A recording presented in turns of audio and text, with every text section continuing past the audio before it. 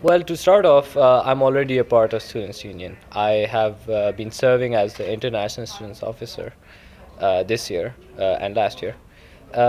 And I saw in my term as International Students Officer that our Students' Union greatly lacks support of our part-time students, those who are working as officers at our Students' Union. And I think that the person who is supposed to be strong enough to support them and make our students' union strong is the role of the president.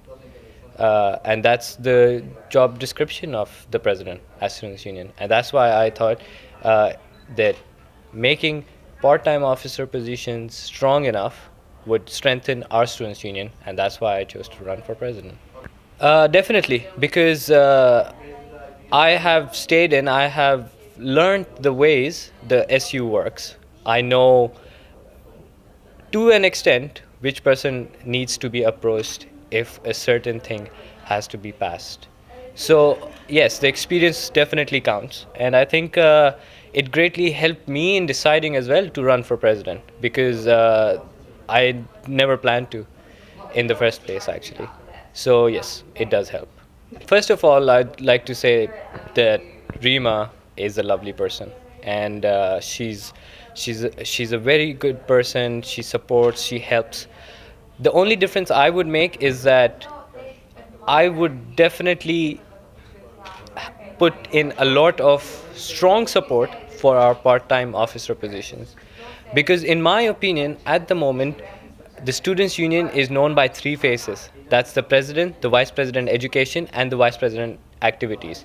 Whereas the students' union should be known by its other officers in their position as well, because three officers of high level can only reach a certain amount of students, whereas all of student union, including part-time officers, can obviously reach out to more people. Now, if the roots are strong, the tree is not going to fall. But if the roots are not strong enough, then the tree is going to fall. One main goal is empowering the part-time officers to such an extent that in the next elections, none of the nominations for any officer position go without any students standing up for that position. And this way we will strengthen our union, and that's one of my main goals, but the major one out of all of them. I would say because in my opinion, I have spent almost 5 years now at City. I have followed the students union immensely.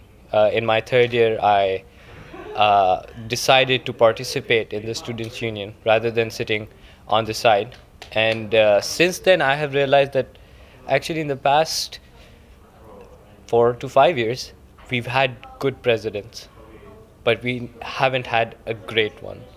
And that's what I think I have the capability of being, because I strongly believe that strengthening our union and empowering our part-time officers will not just help the students union just for one term, but for the times to come ahead for our students union.